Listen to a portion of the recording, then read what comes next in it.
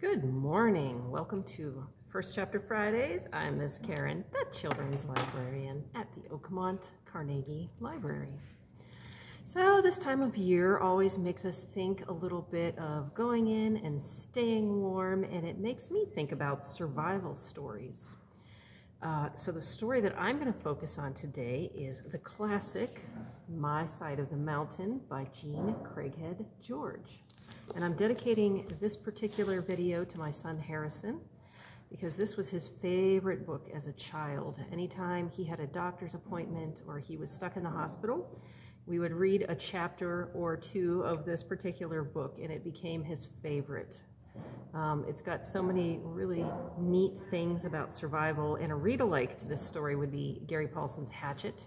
So I'm sure many of you are familiar with that one as well. Here's some interesting information about this particular book.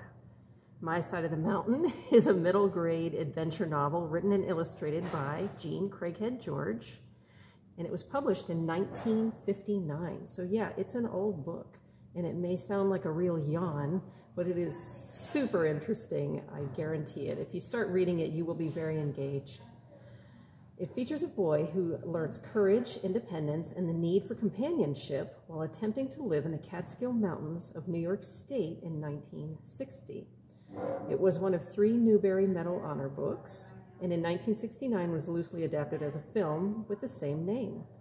So she continued the story in print, and you can see the second book is On the Far Side of the Mountain, which we have Frightful's Mountain. And then she went on to write Frightful's Daughter in 2002, and Frightful's Daughter Meets the Baron Weasel. She also has written other novels as well, which I'm not going to talk about right now. However, we will dive into this book, My Side of the Mountain. Let's take a look. You can see the contents in the old schooly print. Looks like a lot, but the chapters go quickly. And there's a long author's preface that talks about some of her experiences after writing the book. I will not go into that right now. We will just read one of the first, not really chapters, sort of passages, that is called In Which I Hole Up in a Snowstorm. So it sort of gives you an idea and a feel for the book, and it sort of gives us an idea of sort of why I chose this book, because he's sort of hunkering down and getting ready for it to get cold like we are right now, right? It's supposed to snow this weekend. I am on my mountain in a tree home that people have passed without ever knowing that I am here. The house is a hemlock tree, 6 feet in diameter, and must be as old as the mountain itself. I came upon it last summer and dug and burned it out and made a snug cave in the tree that I now call home. My bed is on the right as you enter and is made of ash slats and covered with deerskin. On the left is a small fireplace about knee-high.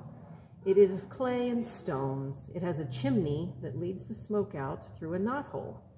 I clipped out 3 other knotholes to let fresh air in, which is very important.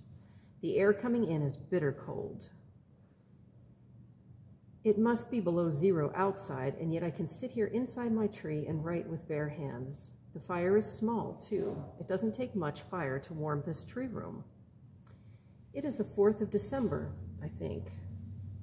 It may be the 5th. I am not sure because I've not recently counted the notches in my aspen pole that is my calendar. I've been just too busy gathering nuts and berries. Here's page 2 and 3. Smoking venison, fish, and small game to keep up with the exact date. The lamp I am writing by is deer fat poured into a turtle shell with a strip of my old city trousers for a wick. It snowed all day yesterday and today. I have not been outside since the storm began, and I am bored for the first time since I ran away from home 8 months ago to live on the land. I am well and healthy. The food is good. Sometimes I eat turtle soup, and I know how to make acorn pancakes.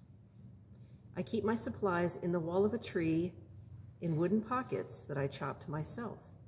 Every time I have looked at those pockets during the last 2 days, I have felt just like a squirrel, which reminds me, I didn't see a squirrel one whole day before that storm began. So he's noticing animal behavior. He pays very close attention to it, and that helps him to survive.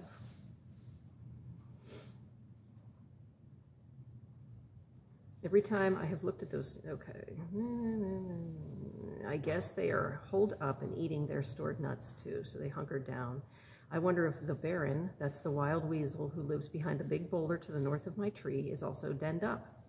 Well, anyway, I think the storm is dying down because the tree is not crying so much when the wind really blows. The whole tree moans right down to the roots, which is where I am. Tomorrow I hope the Baron and I can tunnel out into the sunlight. I wonder if I should dig the snow, but that would mean I would have to put it somewhere, and the only place to put it is into my nice, snug tree.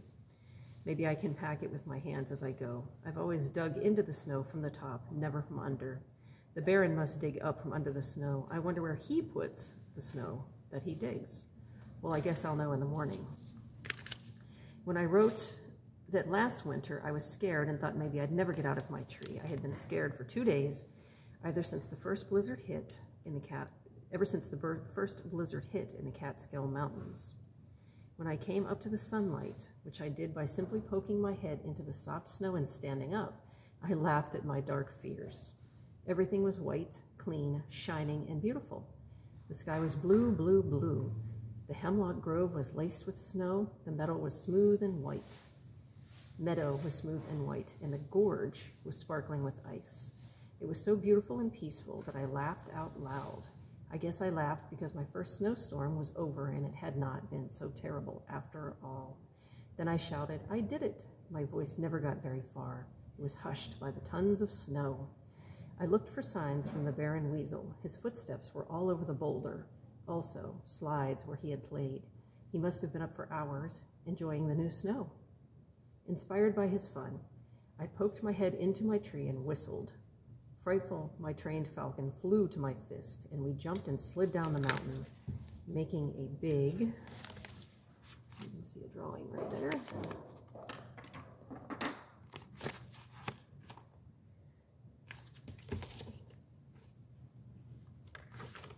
making big holes and trenches as we went. It was good to be whistling and carefree again because I was sure scared by the coming of that storm. I'd been working since May, learning how to make a fire with flint and steel, finding what plants I could eat, how to trap animals and catch fish.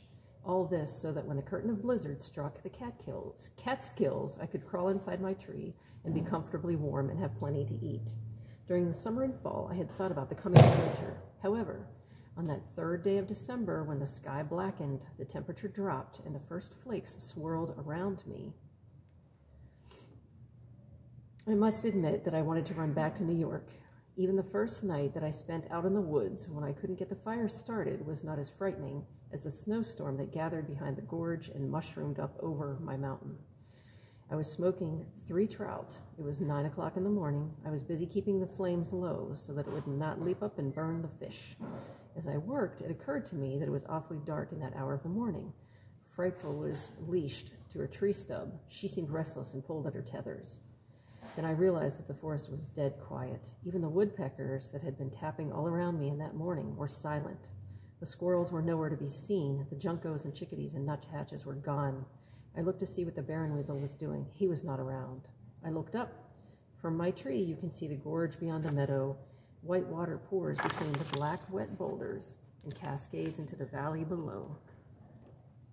The water that day was dark as the rocks. Only the sound told me that it was still falling. Above the darkness stood another darkness, the clouds of winter, black and fearsome. They looked as wild as the winds that were bringing them. I grew sick with fright.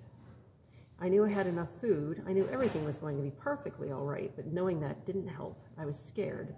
I stamped out the fire and pocketed the fish. I tried to whistle for Frightful, but couldn't purse my shaking lips tight enough to get out anything but... So I grabbed her by her hide straps that are attached to her legs, and we dove through the deerskin door into my room in the tree. I put Frightful on the bedpost and curled up in a ball on the bed. I thought about New York and the noise and the lights and how the snowstorm always seemed very friendly there. I thought about our apartment, too. At that moment, it seemed bright and lighted and warm. I had to keep saying to myself, there were 11 of us in it, Dad, Mother, 4 sisters, 4 brothers, and me. and not one of us liked it, except perhaps little Nina, who was too young to know. Dad didn't like it even a little bit. He had been a sailor once. But when I was born, he gave up the sea and worked on the docks in New York, and Dad didn't like the land. He liked the sea, wet and big and endless. Sometimes he would tell me about great-grandfather Gribley, who owned the land in the Catskill Mountains and felled the trees and built a home and plowed the land, only to discover that he wanted to be a sailor. The farm failed, and great-grandfather Gribley went to sea. As I lay with my face buried in the sweet, greasy smell of my deerskin, I could hear Dad's voice saying, "That land is still in the family's name, somewhere in the Catskills. It's an old beech with the name Gribley carved on it. A beech tree, B-E-E-C-H. I'm just adding that. It marks the northern boundary of Gribley's folly. The land is no place for a Gribley." "The land is no place for a Gribley," I said. "The land is no place for a Gribley, and here I am 300 feet from the beach with Gribley carved on it." I fell asleep at that point, and when I awoke, I was hungry. I cracked some walnuts, got down the acorn flour that I had pounded with a bit of ash to remove the bite, reached out the door for a little snow, stirred up some acorn pancakes. I cooked them on top of a tin can, and as I ate them smothered with blueberry jam, I knew the land was just the place for a Gribley. So that's the end of this passage, and you'll see the next one is called "In Which I Get Started on This Venture," and he explains a little bit more, going back to the beginning, how he ended up there and how he started. And like I said, I highly recommend this book. Come on in and check it out. You could also check out Gary Paulson's Hatchet. We've got so many other really fun survival stories, so you can just fall into a good book and get comfortable. We've got so many to come on down here and check out. Thanks for hanging out with me for a little bit this morning, and I will see you on Monday for story time. Have a great weekend.